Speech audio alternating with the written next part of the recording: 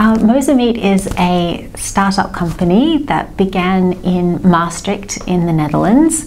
We started here at the University of Maastricht as a research project, and what we're trying to do is to develop and commercialize cultured meat, which is real meat, but rather than growing and then slaughtering a whole animal, instead we grow the meat, which is exactly the same as livestock meat, directly from the animal cells.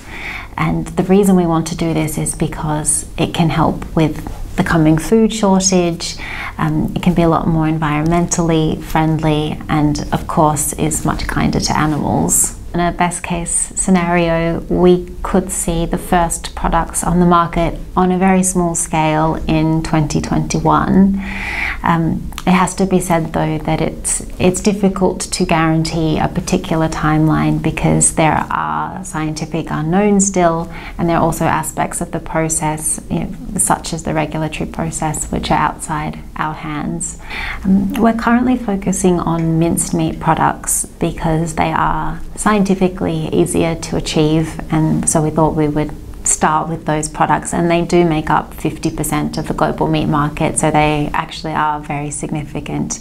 But we also are working on developing 3D structures, so cuts of meat such as steak, and we think that's definitely scientifically possible. It's just a little bit further down the track than the minced meat products.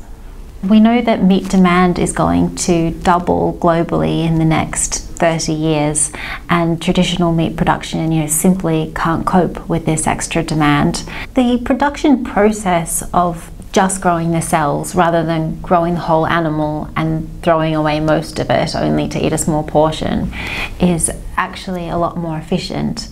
So one way to look at cultured meat is that it's a complement which is going to enable us to produce more meat so that we can all continue to enjoy meat and it doesn't become a scarce product that only the very wealthy can enjoy.